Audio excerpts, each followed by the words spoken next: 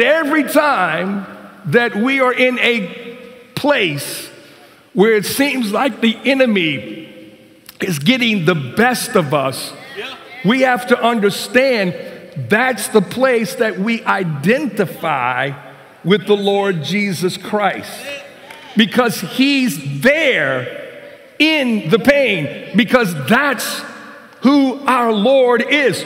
So where is Jesus today? Wherever you're suffering? Oh, man.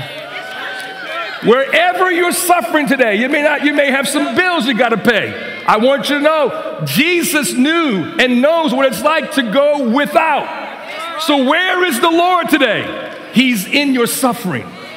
If you want to find him today, find him in your pain. You're not going to find him on the mountaintop. You'll find him